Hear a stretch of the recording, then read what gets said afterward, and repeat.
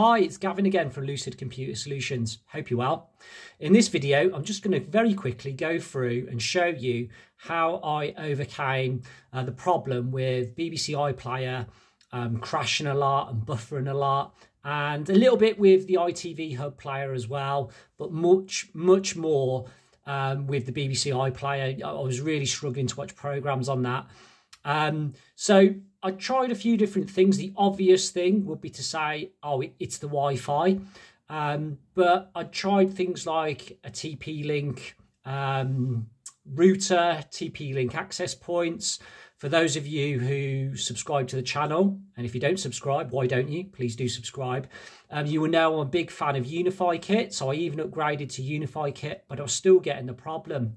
Now, there might be something in it being a wireless related problem, but I tried Fancy Kit, which never lets me down, and I was still struggling. So I just knocked it on the head. I'm sure I could spend more time on that and explore that. But what I decided to do was buy this little device, which is an accessory for the Amazon stick.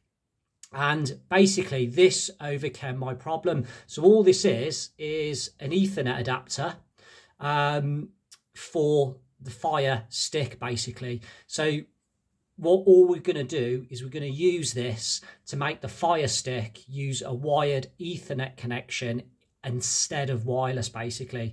So you're no doubt familiar with your own Amazon stick, something like this. The versions vary a little, but you get the idea. So all that happens is this connects into this using the same connection you use for the power in it. So that connects into here like so, and then your power plugs in as normal to this one instead, and it generates the power for this.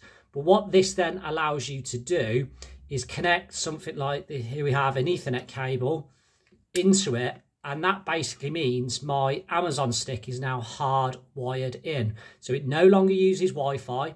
I've taken any potential Wi-Fi problem out of the equation, and I can use a nice wired connection. The idea is you plug the other end of your Ethernet cable, ideally directly into your router. Now, it might be the case of you can't plug directly into your router because of where your router lives. It might not be anywhere near your TV.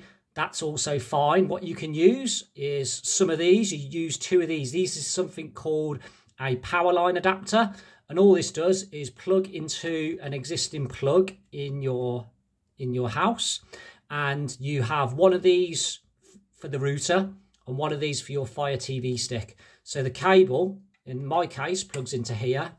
That then plugs in at the wall, looks something like that, and it's plugged in. And then you have another one of these plugged in for the router with a network cable from this to your router, and these two little boxes talk to each other over your electric circuits in your house and gives you a wired connection. So like I said, allows you to wire in like this.